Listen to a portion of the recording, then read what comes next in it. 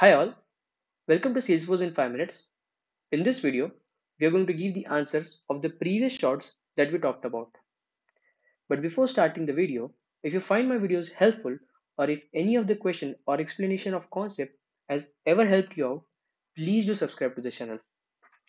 So let's get started with this video.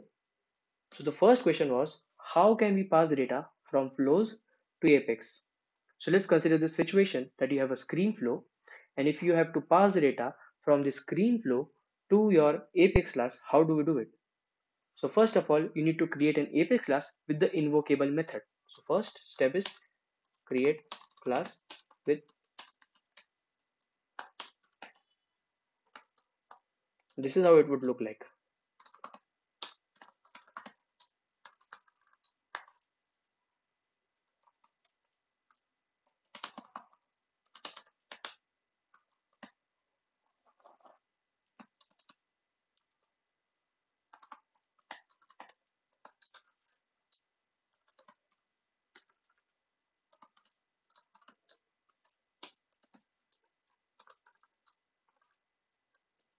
And the most important thing, at the rate invocable annotation with the label.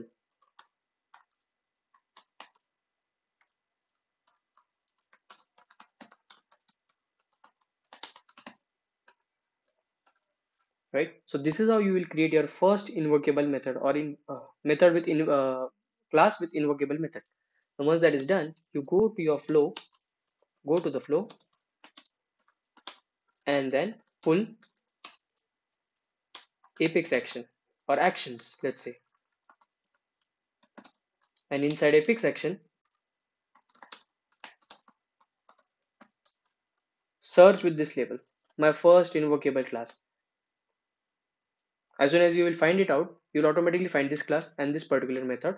And this is how you can create a variable inside the flow which has output a checkbox checked.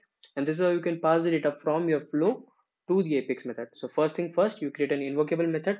Now once that is done, you go to the flow, pull the actions, the apex actions basically, and you create a output variable inside the flow. And then you can pass this output variable to the apex class by searching with this method.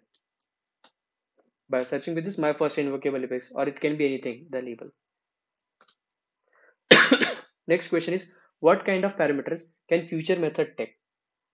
Okay, first thing we have to understand is it can take list of string, list of boolean, list of integer or anything like that. But what it cannot take as a parameter is list of s objects. Future method cannot take list of s objects as a parameter. It cannot take list of s objects as a parameter. Next thing is it does not have return type. Right, second thing is it does not have return type. So to answer this question, the future method can take any parameter except list of s objects. Okay, it can take list of string, list of boolean, or anything like that, but it cannot take list of s objects as a parameter. Next is, what is the practical use of @API decorator? So first of all, let's understand what is the use of the @API decorator. @API decorator is used to pass the data from the parent to the child, right? In LWC component, if you have two components, the parent component and the child component, if you have to pass data from the parent component to the child component, so you can pass it using the @API decorator, in which what you can do is inside the child component, you will create a variable or a method with @API decorator. Now once that is done, it is exposable or any value can be passed to this variable from the child to parent, from the parent to the child, right? So that's how you do it. Now the most practical use of @API decorator is, let's say you have an edit button. Let's say on account there is an edit button, right? Standard edit button with the help of which you can edit the account.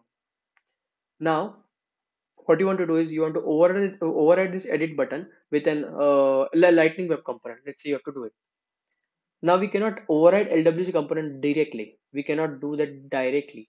Okay, you cannot directly create an LWC component and can override the LWC component with the edit button. So instead, other way around is you first create an aura component, and inside this aura component you call the LWC component, right?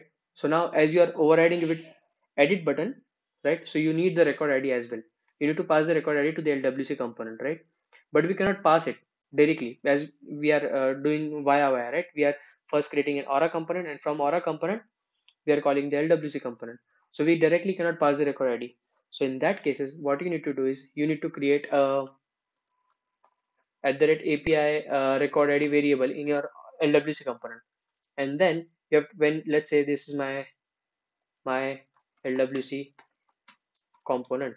Okay, this is the name of my LWC component which has at the rate API record ID, and there is my Aura component. Let's say Aura, right? This is Aura, and in this Aura, I'm going to call my LWC component with this my hyphen LWC hyphen comp. Right? This is how I'm going to pass. But now this record ID is available to me. Okay, I can pass the values to it. So I will just take this record ID from here, and then I can pass anything that I want inside it. P dot record ID. Usually, that's what we do.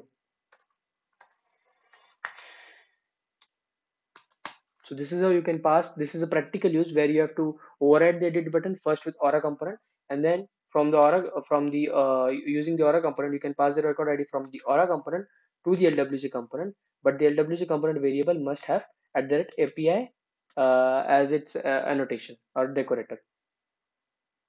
Next question is, what is the data type of stack what that wire method returns? So wire method returns two types of parameter. One is error and one is stack. If you have ever went through the catch method, there is a try and catch within it, right? Inside the wire method. So inside the catch method, there is a error and stack. So error will return there is an error and there is another stack, right? The error will return list of, or let's say it returns only S objects. On the other hand, stack returns string. So those were the 4 questions that I had to cover. If you found this video helpful, please do subscribe to this channel.